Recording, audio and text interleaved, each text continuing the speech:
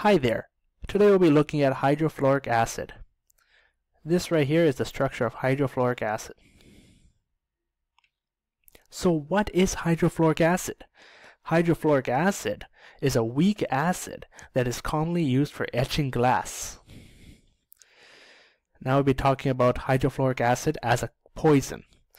Hydrofluoric acid is really dangerous. It is easily absorbed through the skin, and then it has the ability to inactivate the nerves. And once exposed to hydrofluoric acid, it is not painful and can go unnoticed. Hydrofluoric acid carries out its poisonous effects through the F-, which binds to divalent ions.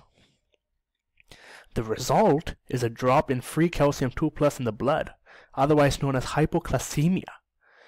Since there's a decrease in free calcium 2+ in the blood, it causes the release of parathyroid hormone and results in bone demineralization. There's also interference and problems with neurotransmission and muscle contraction, which can ultimately lead to cardiac arrest. And that's it. Thank you for watching. Hope you found this video useful. Please like and subscribe. Thank you very much.